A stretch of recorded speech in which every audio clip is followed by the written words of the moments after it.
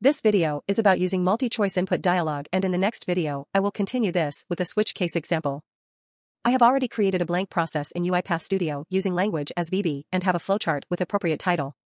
Then we will drag and drop a sequence activity and set it as start node by connecting it with start. Next, drag and drop the input dialog activity. Provide title as select and label as select a programming language to get its syntax for displaying a message hello world in quotes. Choose input type as multi-choice from the drop-down. Provide the options as C, Java, and Python separated by semicolon and enclosed in quotes.